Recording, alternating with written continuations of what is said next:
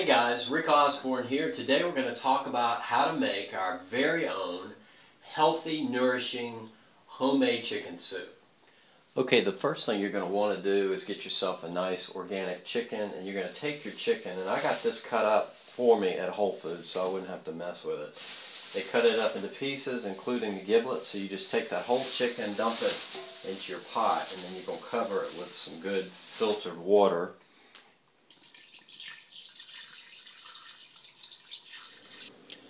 And once you've got enough water covering this, you just want to turn your stove probably up to high to bring it to a boil. And then you're going to season the water a little bit. And I just put a good bit of sea salt in there, just a healthy amount. Some good organic sea salt. Some people use bouillon when they're making chicken soup, but honestly, if you want the full nutritional value of that, my suggestion would be not to use bouillon because it tends to have, artificial flavors and chemicals, MSG, stuff like that in it, which you just, if you're trying to stay clean and healthy, I wouldn't use that. The other thing I like to do is throw in a few peppercorns just to let them soak good, give some good flavor to the broth. Remember, this is going to soak pretty much all day, so we want that to be as good as possible and taste as great as possible. Then we're going to drain all of this off. Next thing I'm going to do is I'm going to dump in the veggies, and basically what I have done is cut up onions, celery, and carrots, and these are all going to be drained off as well. Just cut them in large chunks, and so we'll do that. What we'll do is just mix all that up, and we're going to let that just soak and simmer pretty much all day in that broth. And finally, before I just let it soak for the day, I'm going to add some fresh thyme that I've chopped up. I'm going to bring that mix that up. We're going to bring that to a boil here on high. Once we do that, we're going to turn it down and put the top on it and create a nice, tasty, awesome broth. You can always put other vegetables in here if you want. You may want to add some garlic to it as well. I love garlic in just about everything. You could add curry, you could add, you name it, all kinds of great healthy spices. Okay, and so it's been roughly 8 hours or so that I've had this cooking, so I'm going to pull the top off of it now, just to let you get another look at it. You see that? See how nice and cooked that meat is, as vegetables are nice and just cooked pieces. Now you can actually cook this a lot longer if you like, but I'd cook it at least 6 hours just to let the vegetables soak. And one thing I did not mention in the last section of this is that you should put about 2 tablespoons of some apple cider vinegar in there. That'll help leach more of the minerals out of the bones and everything too. And I did do that, I just didn't get it on video. So just strain that broth off into the pan below, and so there's kind of a view, you can see, of the broth and what that looks like. Okay, and now what I've done is I've removed the chicken and all of the kind of hyper cooked veggies from the broth, and I'm basically going to set that out and let it cool off. Once it cools, I'm going to pull the chicken off the bone, and then I'll put the chicken back into the broth. At this point, the broth looks a little cloudy and stuff. You've got little particles and stuff. Some of that's the herbs and spices that I put in. Some of that's fat.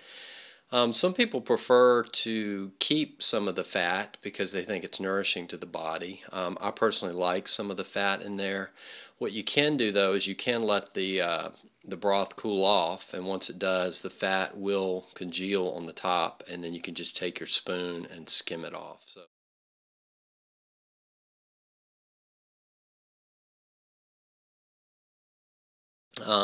Usually, though, when people do that, they save the broth and they will freeze it and use it later for other recipes and different things that call for chicken broth. Now, when you're cutting up your vegetables to put back in, these are the carrots that I've chopped. Notice that I've cut them in fairly small pieces. Whenever I make soups, I just don't like big chunks of vegetables. This is about 5 to 6 of these kind of small to almost medium-sized carrots that I have put in here. That's pretty much. But you can put as many as you want. There's no specific perfect formula for doing this. If you like more vegetables, put more. If you don't put as many. You can have more broth. When you're cutting up the leek, basically you're going to cut it like this, but just make sure you cut the bushy part off the end and just usually peel the very outer layer off because it tends to have dirt in that area, which you'll be able to see if you're cutting such as that, and you don't want that. I cut them just like that. Can you see that? And they just turn out to be little round things. If you like, you can cut those in half just to make them a little bit smaller pieces, like so. And the way I prepare fennel is I basically just take it and slice that part, the hairy part, off like that. And then I just cut this into quarters and then just, or whatever, cut it into quarters and then cut it again. That's pretty much how I do that. Then all you have to do is just slice the edges like that. I don't know if you can see that, and that's what your fennel pieces look like. And there's the celery, about a cup, maybe a cup and a half's worth. Okay, so I've added all the vegetables except for the onion, and I waited to save the onions till last because, quite frankly, they make me cry, and I didn't want to be teared up and miserable the whole time I was cutting up the other veggies. So basically just dump those in there and stir everything up. Now, again, you can put more vegetables in there if you want. You can add some extras. I've also got the mushrooms and the shiitake mushrooms. I'm going to add those in a minute, but remember, those will cook pretty fast. The chicken has not been added back yet, and the reason I haven't is because I'm still waiting for it to cool. Remember, that's already cooked, but the vegetables aren't. So we're going to go ahead and add those, and they need to stay in there. My guess is somewhere at least an hour or longer. And there's what about half of the meat looks like pulled off the bones. And I put the other half in already, so I'm going to go ahead and add this as well. And finally, now I've added everything except for the shiitake mushrooms. They'll cook fast. So I'm just going to go ahead and throw those in because I'm going to let it cook for at least another 30 minutes or so. And I'm going to put them all in there because they will be great. The meat is already cooked, so all it has to do is just heat up a little bit, but the vegetables need to cook, in my opinion, about an hour at least, and they can cook longer for sure. But if you look at that, it looks nice and healthy. Notice the broth is fairly clear. We don't want it real thick.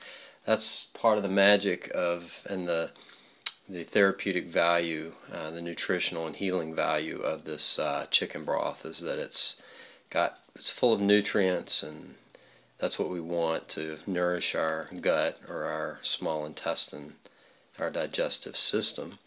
At this point you can start tasting it, and if you want to add some more curry or some more spices to it, feel free to spice it and season it to your liking. You might want to add a little more sea salt depending on how salty you like it. But there you have it. That's pretty much a nourishing homemade chicken soup.